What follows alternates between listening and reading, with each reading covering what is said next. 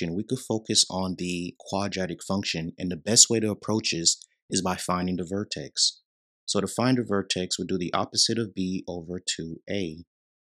So that means we're going to do the opposite of -8 divided by 2 times a, which is 2. So we're going to get x is equal to 8 over 4, which is 2. Then once we plug this back in, we're going to get y is equal to 2 times 2 squared minus 8 times 2 plus 3. So when we simplify this, what we're going to get is 8 minus 16 plus 3. We're going to get y is equal to -5. So the vertex for the parabola is going to be at 2, -5. So we could plot that next point. Now what we want to do is at least get 2 more points for the parabola. So we're going to do when x is 3 and x is 4. So once we start simplifying,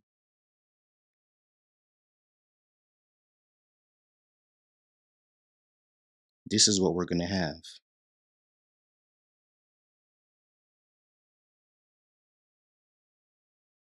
So we're going to have 18 minus 24 plus 3.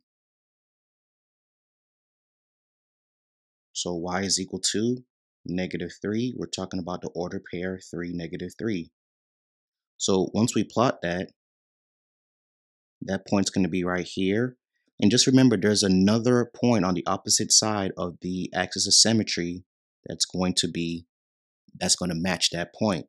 Now, if we do the same thing for when x is 4, this is what we should have.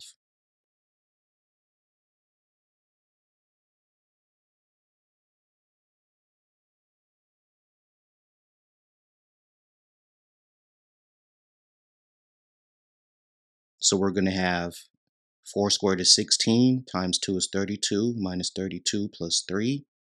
So y is equal to 3. So our last order pair is 4, 3. So that's going to be right here.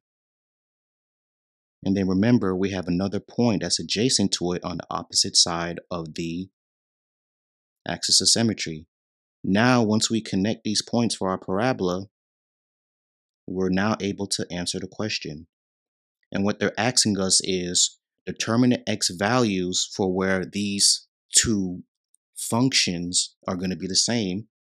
And that is when x is equal to 0 and when x is equal to +3. This is when they intersect.